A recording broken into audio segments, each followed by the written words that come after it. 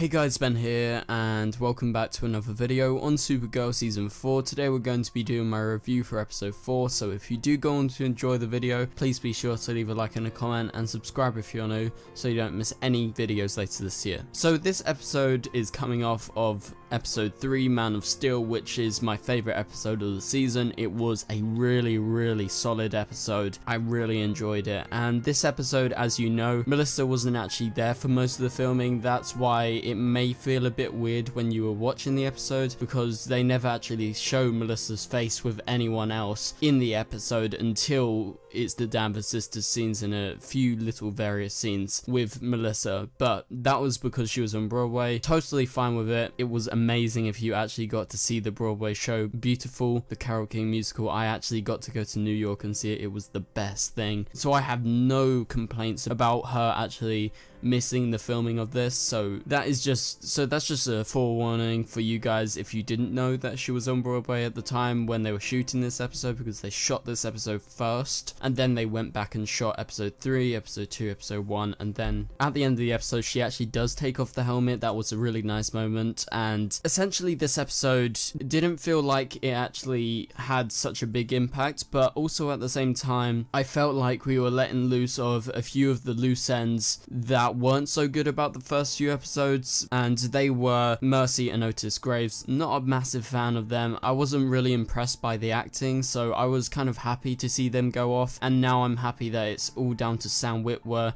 and also Agent Jensen, who is going to be the Parasites, this new version of him, and I'm really looking forward to next episode. If you guys have seen the trailer, which I'll break down later today, it looks really good. And so same thing has been happening every few episodes. We've been getting scenes with Red Daughter Kara, who was featured at the end of last season. It's the Russian version of Kara, and she returns in this episode for an ending scene with her in some sort of stasis chamber or some sort of pod.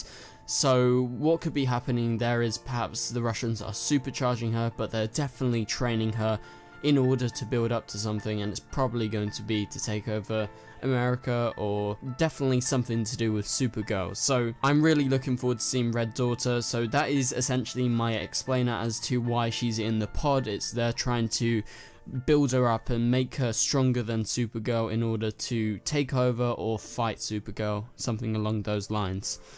And so throughout the episode, the strong point was definitely Alex Danvers as the director. We get some really impactful moments with her, and also along with that, I really enjoyed Manchester Black. I thought he was really good. Really do like David Ajala, and it's nice to see a proper British person in the TV show.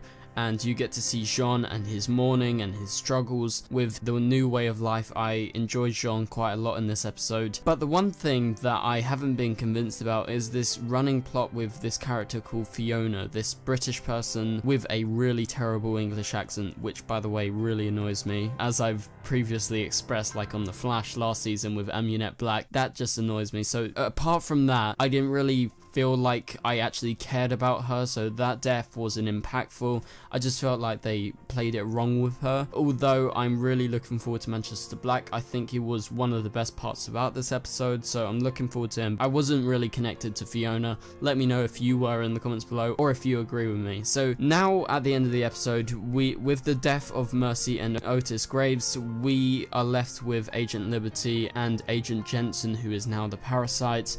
So I look forward to this a lot more, because I felt like the Graves siblings were actually pulling Agent Liberty down and also pulling what Agent Jensen could be. And I'm very optimistic because, as you know, I loved last episode. Agent Liberty was amazing, and I think Agent Jensen has a lot of potential, especially with that ending scene with him having the parasite inside of him. The other part of the episode that is a callback to season 1 is we got to see the DEO facility from back in season 1, which was nice to see it once again, and one of the DEO agents free some of the aliens, and essentially they control the aliens, and that's part of the story of the episode. And so we wrap it up with a massive fight with Supergirl in the suit. Once again, not a massive fan of that suit. I did occasionally feel a bit out of it when they kept on cutting from outside and it didn't seem like Melissa, because it wasn't Melissa, it was a stunt double in the suit, and Melissa, and they kept on cutting to a close-up like Iron Man shot inside the suit. That didn't always feel particularly right, but like I said,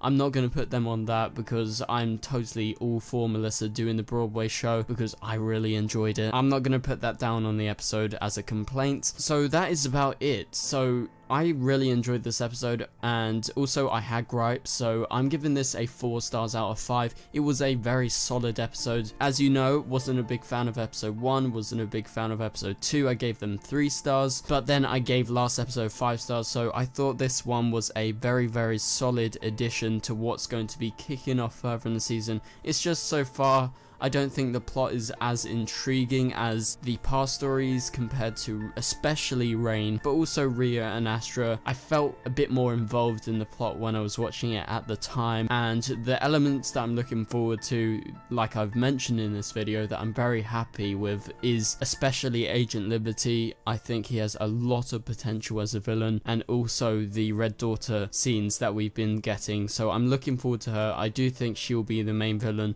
by the end of the season, so I look forward to it. We're only on episode 4 right now, so we're really early days, so this is just a taster, and I think the way that they're doing this is going to be very good. So anyway guys, I will see you guys later. Goodbye.